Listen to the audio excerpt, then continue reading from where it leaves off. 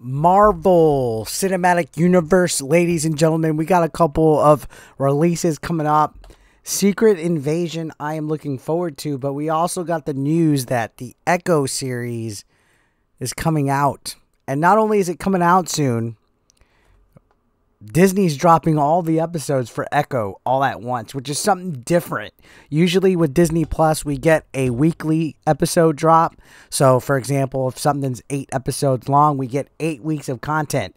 They've never dropped all the episodes all at once. And to me, that was a big red flag. And apparently my intuition and others' intuitions were correct, because the rumor has it that this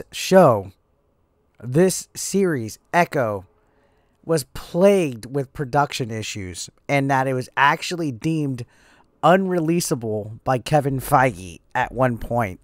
Holy smokes. And this doesn't hold over well with recent developments where series such as Ironheart and movies have been pushed back, delayed, postponed indefinitely, and even cut between Marvel and Star Wars and other Disney properties.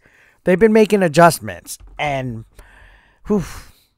this does not look good at all, especially with they're doing that. Now, you could probably say maybe they're putting all of these episodes out to test the Netflix binge all at once method, but I think the red flag was enough. I think they know nobody gives a shit about this character. Nobody asked for this show.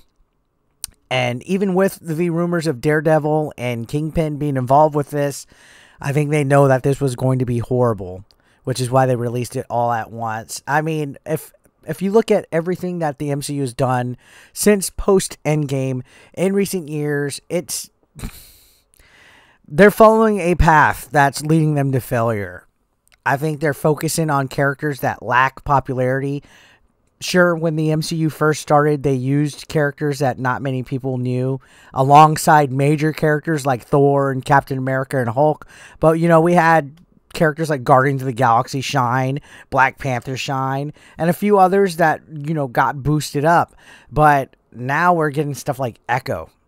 And I think it seems like Kevin Feige and the decision makers over at Disney are trying to push certain characters like Miss Marvel and Echo and Riri and Ironheart and whatever for the sake of diversity and inclusion and identity politics, which is gross. Like, gag me with a fucking spoon. This is a stance that the MCU has been openly pushing since post-Endgame. Like, they've changed, like, their core values and beliefs and stuff. Instead of writing good, entertaining popcorn flicks that make us escape from reality, we got to be freaking shoved with identity politics down our fucking throat. So yeah, they outlined their plans for phase 4 and 5, and it's been disappointing box office numbers for them. Sure, some of the movies are not bad. Like, I liked Wakanda Forever.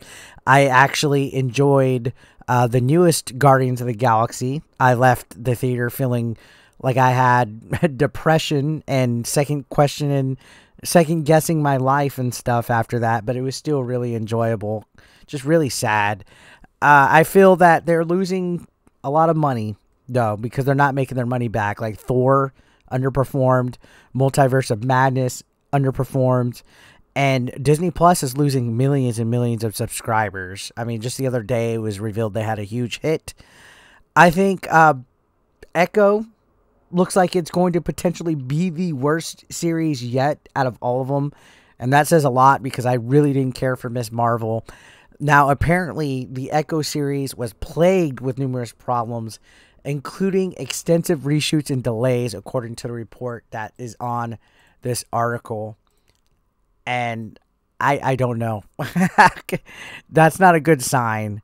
I feel like looking at this, it said, I heard it was a mess and the show came in so bad that they basically had to reshoot the entire thing. I'm told they originally shot 8 episodes and Feige thought it was unreleasable, so they talked about cutting it down to 4 or 6 in post. Then they ended up reshooting it.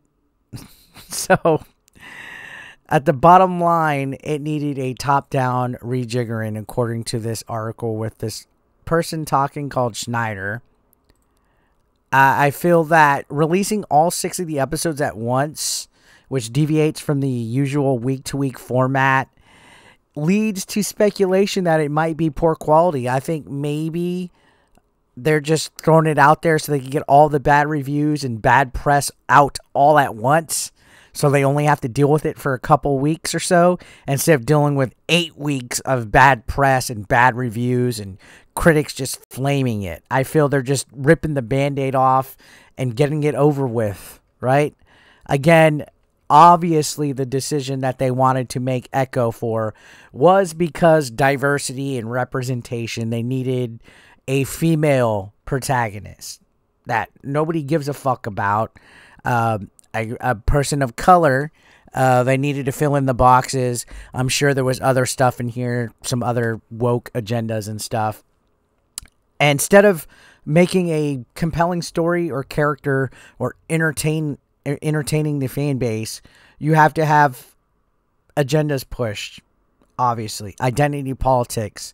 Oh, Eric, you always say that. No, it's fucking true. It's fucking true. When your main character's focus is the fact that they're a certain race or a certain color above anything else, that's not good character development at all. A good superhero character has a backstory that makes you feel relatable to them, no matter how powerful they are.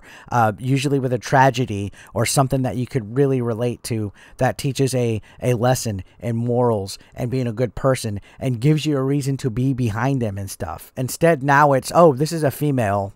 Here you go. This is an African American female. This is a Latina. This is a Hispanic male. This is this and that. Relate to that. It's like, get the fuck out of here. Just because somebody's Mexican doesn't mean I'm automatically gonna fucking relate to them. You know what I mean? To me, that's just hispandering. That's what I call it, or whatever the race of the individual is, or their sexual orientation. I think on top of that, there's a lack of experience with people making these shows. They don't understand the core source material. They don't have a respect for it. You're not getting creators involved beyond just a consulting thing. And even then, Disney's not listening to them like Star Wars. And then on top of that, there's troubled production woes and stuff for whatever reason. I think it's because they're just piling too many projects at once. This is a spinoff from Hawkeye, which I feel was an okay series. It wasn't really majorly groundbreaking, but I feel that I enjoyed it for the most part. But you're getting a secondary character from Hawkeye and building a whole series on them at once. And I don't know.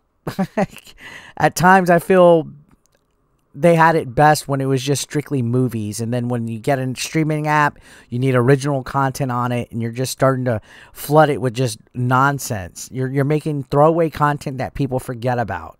Like I remember bits and pieces of most of the Marvel Disney Plus series, but I couldn't tell you what happens because it just feels like so many of them start to overlap, and I feel that a lot of the people involved with some of these shows have no prior experience with action shows or comic book properties, and it fucking shows because the writing is abysmal. So Kevin Feige,